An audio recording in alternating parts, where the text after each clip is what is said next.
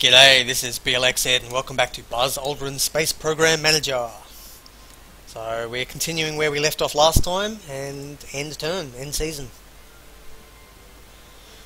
So we're reaching a point now where our Explorer probe is pretty reliable. I reckon 90% normally is my cutoff for feeling pretty confident. If I'm trying to rush it, I will go sort of mid-80s.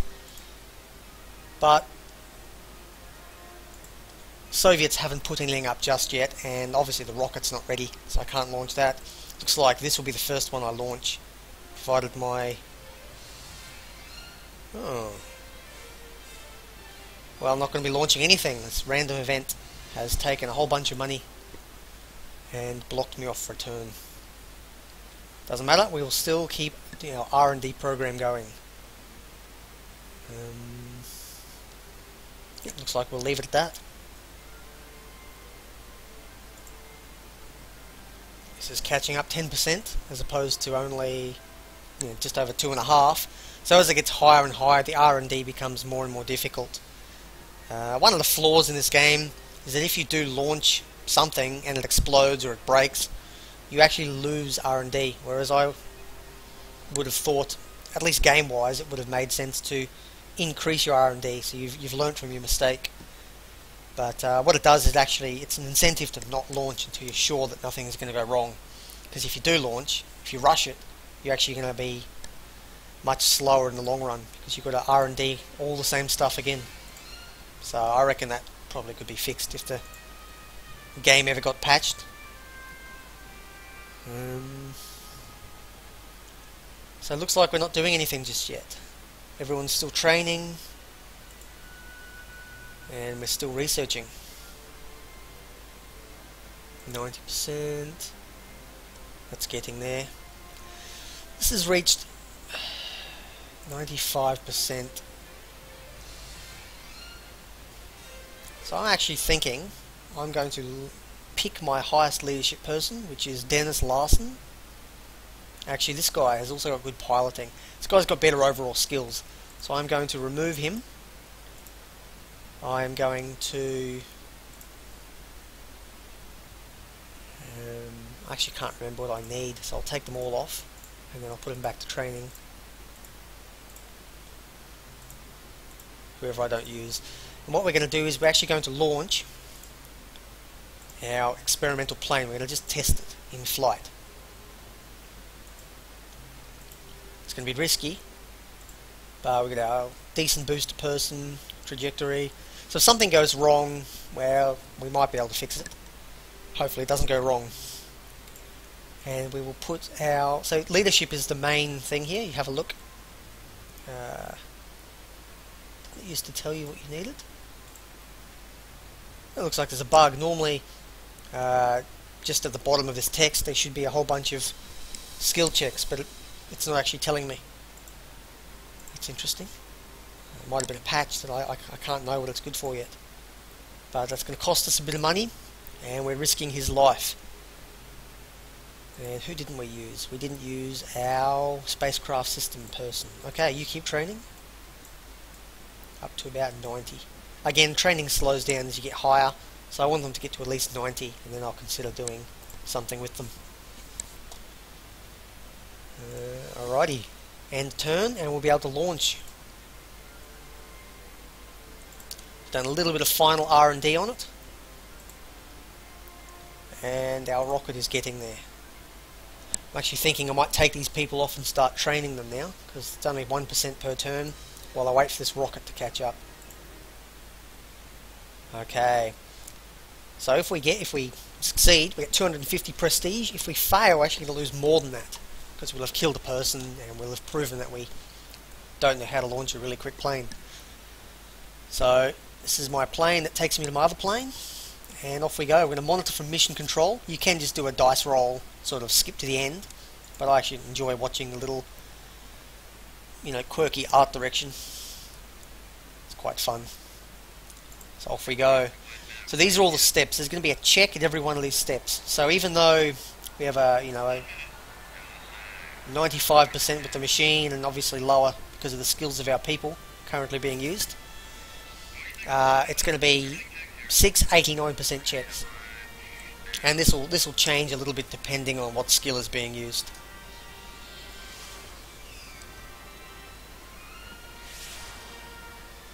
So far we're going pretty well.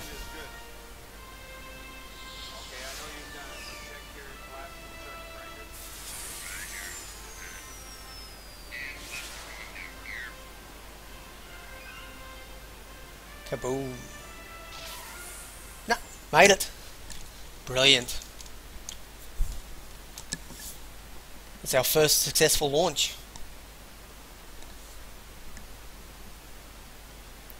So we get a little test badge. We actually upgraded, so we succeeded, and they now know more about the machine. And some of our people got better at their jobs, and our pilot increased his skill quite substantially. Alrighty, that's good. Now this pilot will be resting for 1 season, which is a reason why I like to have 5 people, because some of the later missions require 1 person who does like a ground control, and then 2 people who fly. So you can actually do back-to-back missions. You can do 2 people flying with the ground control. They would then rest. Ground control can be used again because he's not tired, and then the other 2 go in. You can have 2 teams that cycle through like that for most of your missions. If I'm doing Apollo, I'm actually going to want 3 people, so 7 might be a valuable investment later. But right now I don't really have the money to spare. I'll have to wait until my budget gets a little bit higher. But these people are in. I'm going to want you to stop training so I can launch again. And these 3 are going to get their leadership up before I'll do anything with them. It's just the most important skill for pilots, or for crew members, whatever you call them. 29%. Having that checked on every single thing would just pull the reliability of the vehicle right down. If they panic or something goes wrong, they can't handle it. So we're going to now launch the next one. And now that we've tested it, these had a red boundary around them before, which indicated that we would have had a negative chance of success, simply because we hadn't tested the vehicle yet. So we've done that. We've got these 2 here, and there are no mission penalties. So we'll start with the altitude one, get them into space. Yep, good enough. And we'll put our other pilot in, who's upped his leadership a little bit more, although his... oh, there you go. Yeah, I can actually view the steps required now. So takeoff, 60% of that check is made of leadership. Piloting only factors in by 15%, and fitness again is part of that because of the G-forces they're under. And you can see leadership actually plays a role in every single check. Piloting and fitness in this do as well, simply because it's a spacecraft. It's more like a plane rather than a pure spacecraft. But in the different mission configurations, piloting is more or less important, fitness is more or less important, whereas leadership is always going to be a constant. So I like to get that one up. So looks like the mission's going to be quite a bit better. While we're at it though, these people, I mean that's not going to increase at all. 0.1% it'll likely increase, so I will get rid of them and I'll actually spend this time training. So you are going to be... you're going to be my space probe man.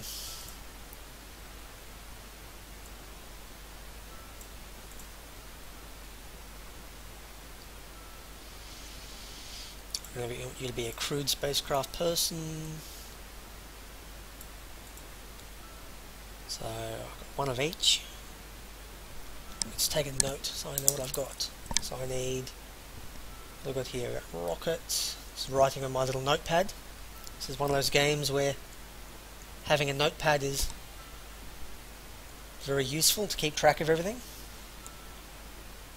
If you get to my age, I'm not that old, but if you get to my age you might struggle to keep it all stuck up in your head. And EVA. EVA will come down low. So I've got 1 rocket person, I've got one human-rated rocket from before, I've got one space probe and one crewed.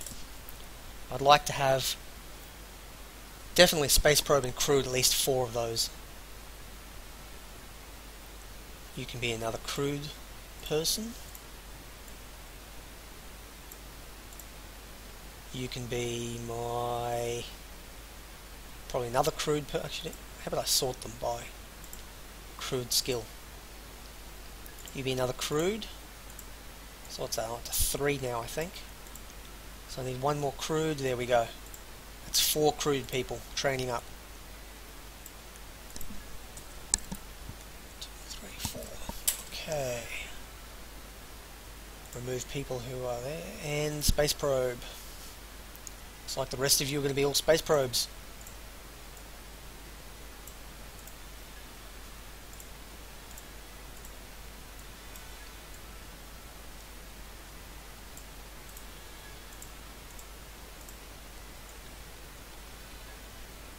Here we go. So I won't be going back to them for a little while. They can just train in the background while we continue on. Everyone, there's 0 people idle, free. So let's prepare. Let's get in there. Let's prepare our launch. So this one is not just a flight test, we're actually going for an altitude record here. So again, we still lose this prestige, a similar amount, if we crash and kill the person. But there's a lot more prestige to actually be gained from this, simply because we're actually doing something of substance here. So let's watch it. Our altitude record.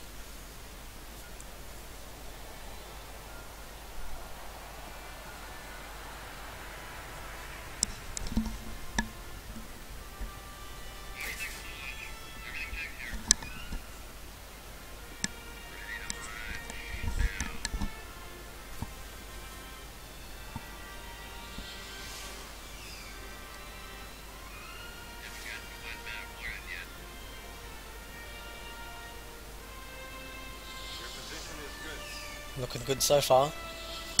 If you guys can hear in the background as well all the chatter, the radio chatter, I believe it's actually taken from official NASA chatter, radio chatter. So it is actually quite authentic stuff. Whether it relates to the mission or not, I don't know.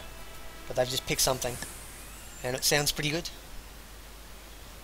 Mission successful, 600 points, and I believe, I have to see that number up there, but I believe we might have our minimum requirement. Nope, we don't.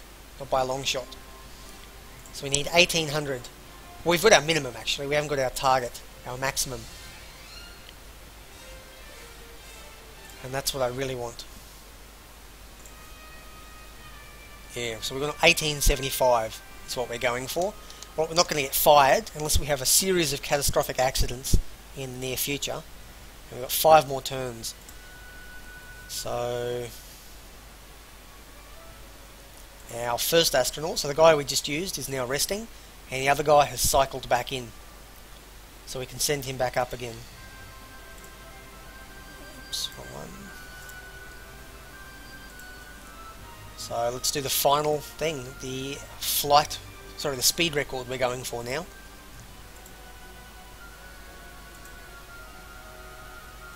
All good. And put him in. And launch next season. Now we're actually starting to run out a little bit of time here. In 5 more turns. So at the end of 1958, they're going to assess our performance.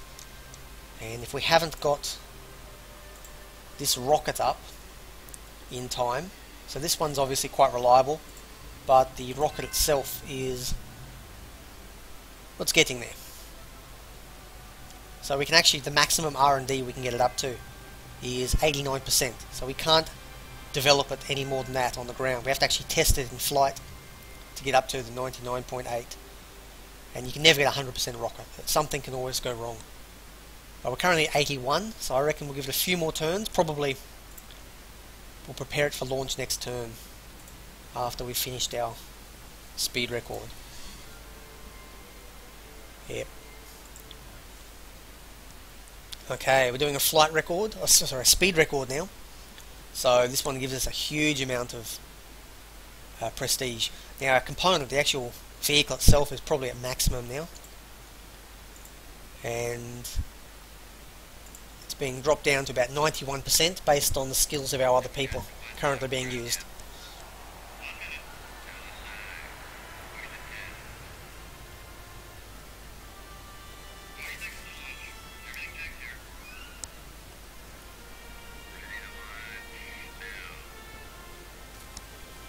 So the flight director is not actually used at any one point. He gives as far as I'm aware, he gives a general boost to the whole lot. He doesn't actually control one particular area, so he'll never light up.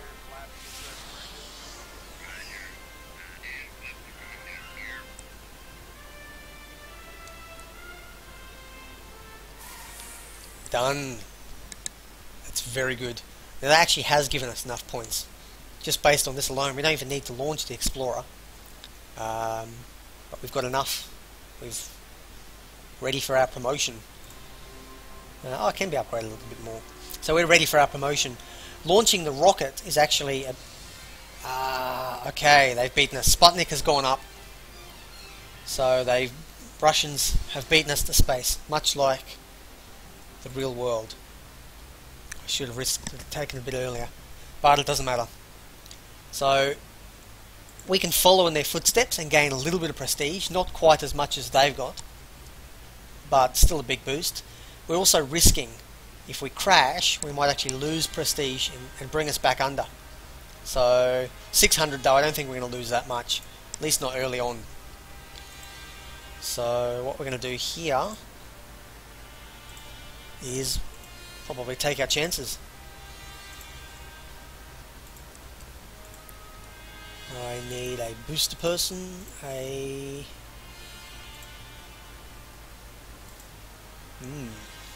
going to take you off training.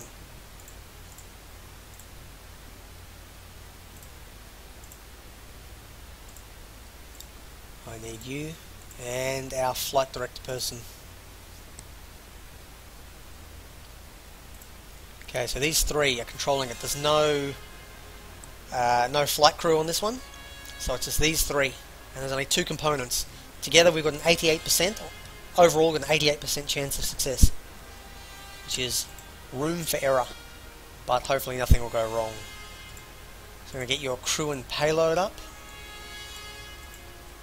and that one up. And while we're here, may as well start training our person again. 6.5, that'll do, it's close enough to 90. Okay. Alrighty, getting a little bit nervous here. A little bit of final R&D on the rocket, and off we go. 88% overall, and a big chunk of it of prestige we can gain, which will give us a head start towards our next goal later on, and a little bit if we fail. Monitor from mission control. Alrighty then. Well, I'm actually going to call this episode here. I'll leave you on a bit of a cliffhanger, and I'll see you next time as we launch our first rocket into orbit. Thanks very much. I've been Blxz, and I'll see you next time. Take care.